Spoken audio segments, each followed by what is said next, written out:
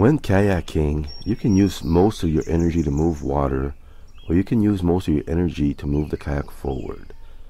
If you want to paddle all day and not get tired, and you want to have the power to move fast when you need to fight a headwind or avoid getting sucked into the rough section of a tidal race, if you want to be paddling at the front with the leaders of the group and not at the back struggling to keep up, then you need to stop moving water.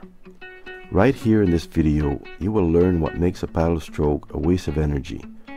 You will learn what you need to avoid doing so you can keep paddling all day without getting tired. There's two parts to an efficient forward stroke. The first part is how the paddle moves in the water, and the second part is how you move your body to use the stronger muscles and bring the most energy to the paddle. You need both parts if you want to have a powerful and efficient stroke. We will look at the first part in this video. It's actually pretty simple. You need to avoid moving water. It takes energy to move water, and that energy is not available to move the kayak forward.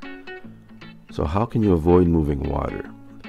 Let's look at what we do when we want to move the most water. Then we can figure out how to avoid doing it. Most beginners will start paddling by using the paddle like a shovel. Maybe that's because most of us learn to shovel dirt or snow before we learn to paddle. For the best shoveling, you need to start moving the paddle slowly. That's because water has mass, and if you try to take it from a still position and move it fast right away, it will be hard. Something to do with physics. Once it's moving, you can add to the momentum. So let's look at the main parts of good shoveling. Start moving the paddle slowly to get momentum going. Make sure the paddle pushes the same volume of water throughout the entire stroke. Imagine trying to shovel dirt while you're moving the shovel to the side. Add speed as the momentum builds and make it nice and long.